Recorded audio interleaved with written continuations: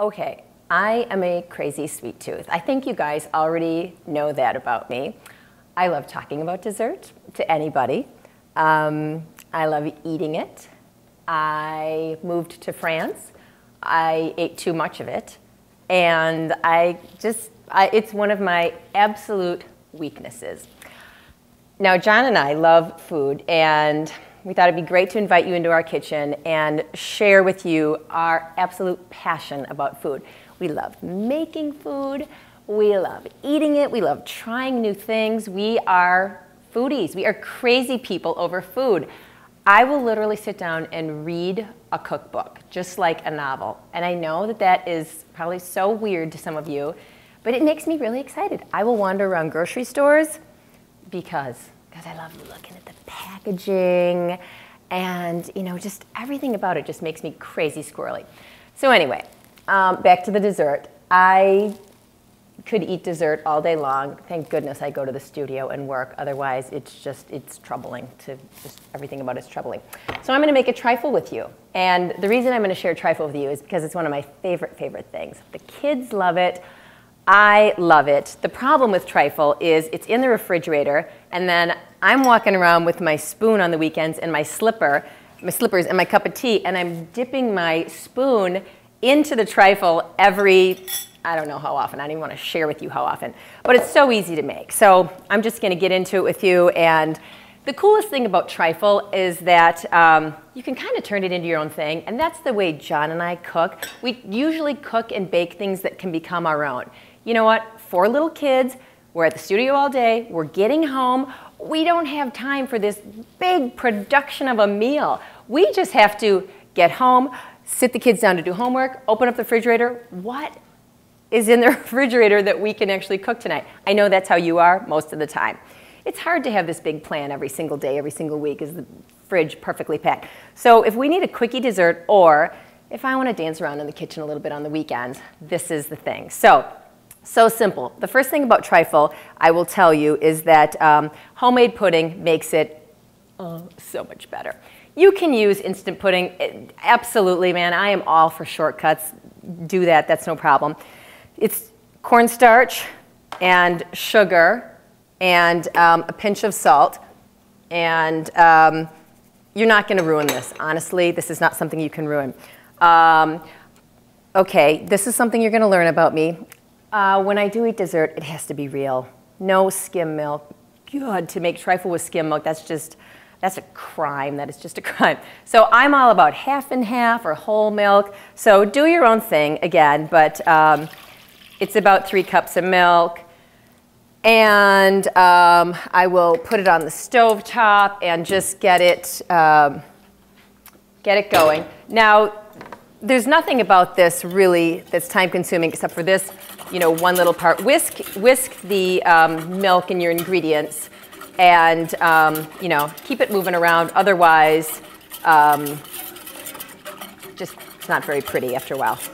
So I'm going to warm this up, and in the meantime, get that going. I'm going to crack my eggs. 3 eggs. Usually one of the kids is here cracking the eggs for me because they love making trifle as much as I do. Finn especially, he's my project guy. He's so into projects on the weekends. And when he gets home from school tonight and sees that there's a new trifle in the refrigerator because we are the 2 that ate the last one, trouble. So trifle is also marvelous. Okay, so this is just heating up. I kind of have it on like medium, high, and I'll stir up the eggs a little bit.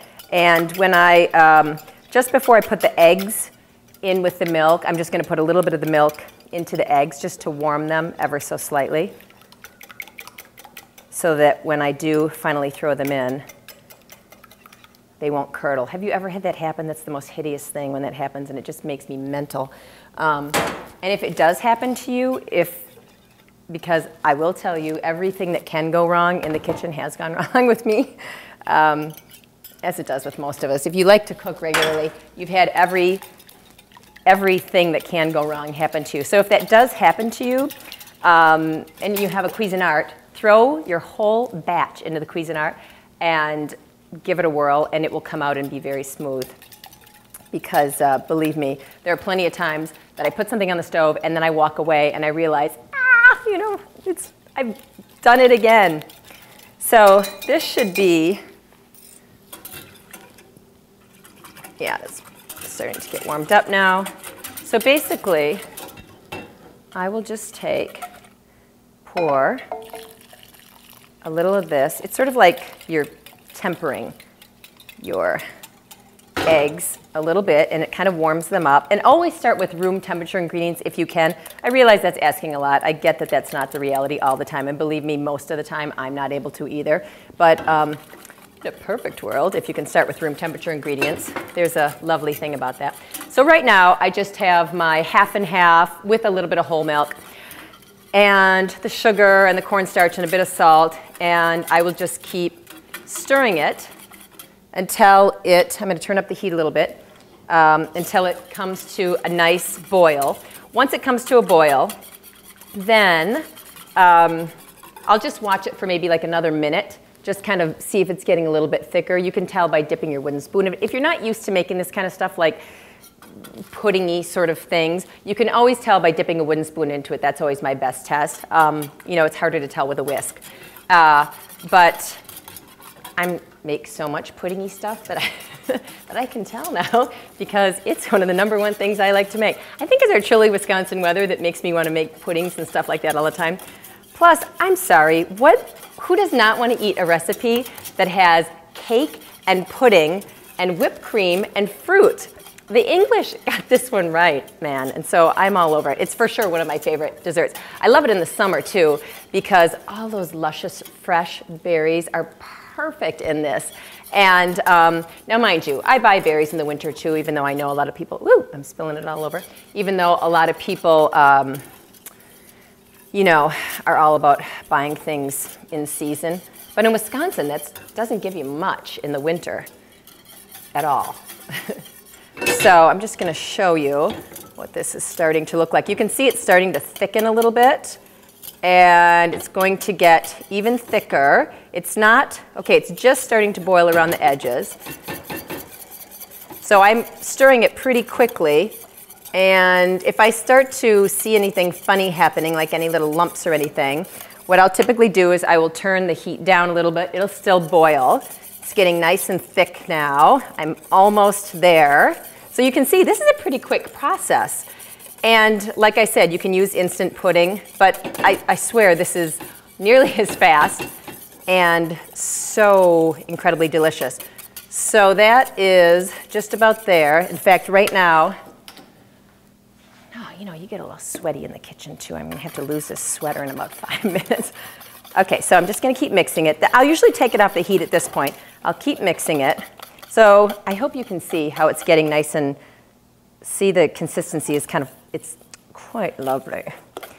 At this point, I could just take this whole pan and a glass of wine and go hide away in my bedroom with a big spoon, and I will be set for the rest of the day. And I'm not kidding you, I could eat this pan of pudding. It's right up my alley. All right, perfection. It's at a really good thick point. So if I want to make this when I get home from work, which, you know what, I don't always make dessert for the kids every night. You know, they want dessert every night, of course, but it's not a reality to make it every night. So if they do, it's usually like ice cream sundae or something like that. But if we're feeling fancy, even though trifle's not a fancy thing, we'll make something like this. And if I need to make it in a jiffy, then I will make a cold bath for it. Because otherwise, you know, really what I do generally with this is I will pour it into a pan. Let me get my bowl. And this is a very good, tricky trick. Okay, so this is my Dutch oven. If you don't have one of these, it doesn't matter at all. I've had this since, God, this needs cleaning. I've had this forever, and since John and I were married. And so all I've done is I've taken my Dutch oven, I have a bowl in it, and then I have ice in it. Can you see? And basically, I've just created a cold bath. That's all this is.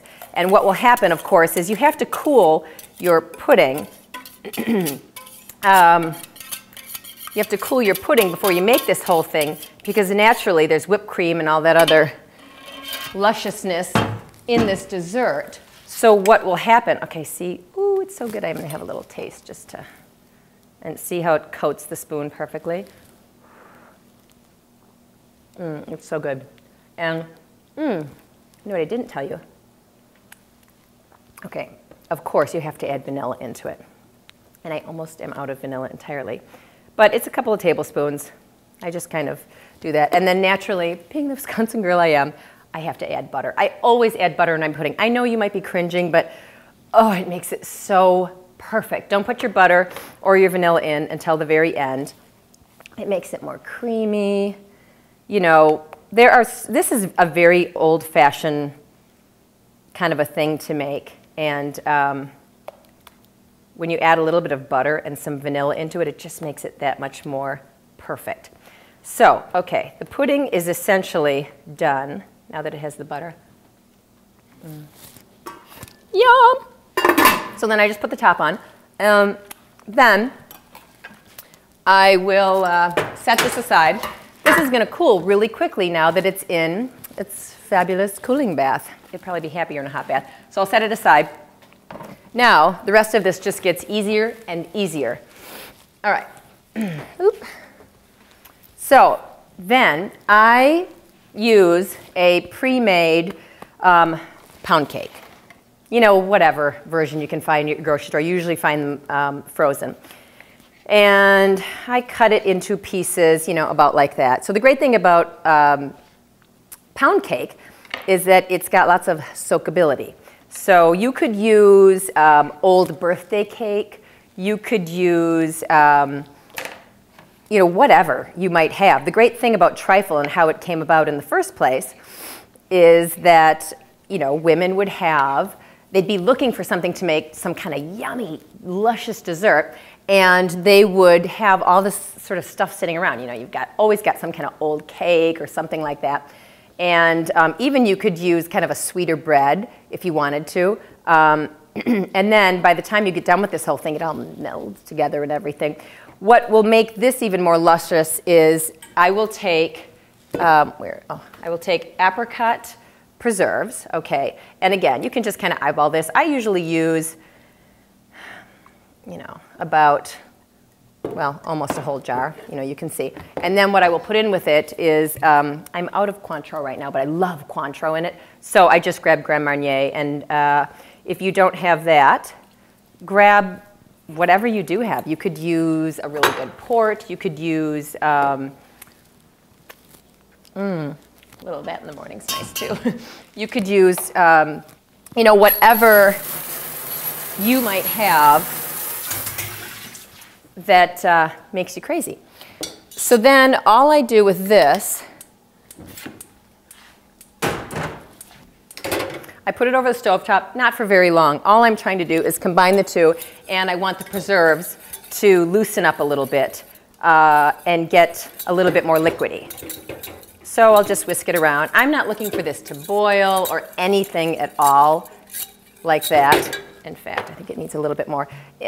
Some people don't even use preserves. I do because I think it is more interesting than just using, you know, Grand Marnier or using Cointreau or something like that. I just think it's, you know, some people use amaretto. You'll see that. Really, you could use whatever you wanted. Like I said, a port is even good.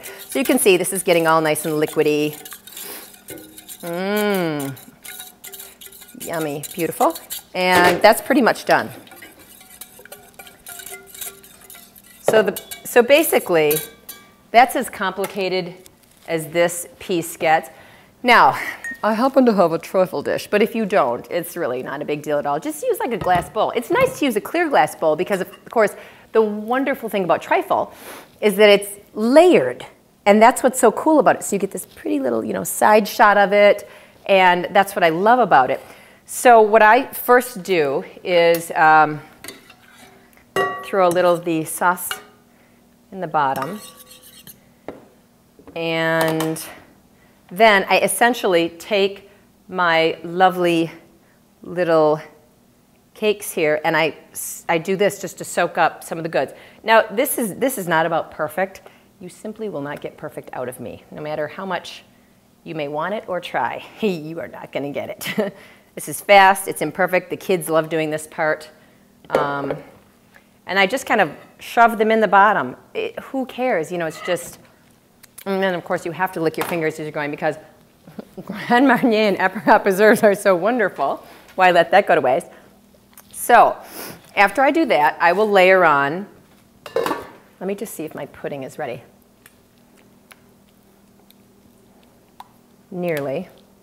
It's still the tiniest bit warm. The problem with that, as I said, is if I lay it on right now and then I do whipped cream and everything, it will melt the whipped cream. So it just needs a second. Let me feel it. Actually, it's not too bad. I think it'll actually be fine. Okay, so then, got my lovely pudding. As long as it's kind of room temperature, you're set. You don't have to worry past that. Okay, so you've got this. I also have, instantly, I have whipped cream. I do my own whipped cream, whatever. Do what you want, Cool Whip, whatever your thing is. I prefer whipping it. It takes 2 seconds. I add sugar to it. I add vanilla to it, and it's perfection to me. And then, so you can see my little batch of ingredients, and then I have berries. Anything you want. Peaches are spectacular, especially when they're all dripping and juicy and wonderful. Blueberries are great. Like last weekend, I actually made a trifle. You can see how much I make this. And all that was available were blueberries. That's great. And today, the grocery store had strawberries, which is wonderful. So I'm using those too. So this is all you do from here, kids. Layer this on. Make sure you get some bites in between. Okay. Put some berries on. Now, here's the thing I like to do with the berries. I always try to force them to the edges. So tricky, isn't it? But then, if you do that, when you're looking at the trifle and you're seeing the pretty layering effect, how about that that's actually a word that I use even when I cook, layering. So you hear it from me in fashion, and you hear it from me in decorating, and then you hear it from me in cooking, layering. And then take your whipped cream and put it in there. I mean, like a kindergartner could do this. That's how simple this is. And then some more of your luscious cake, right? And just dip it in quickly.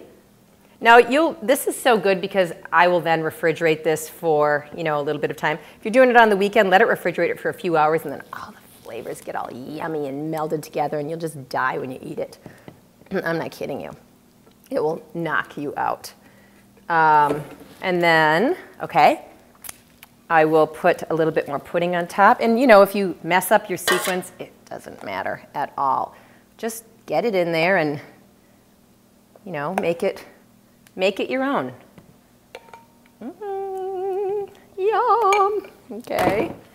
And then, come here, beauties. Put those in. So is it looking, yeah, it's cool, isn't it? It's pretty on the side.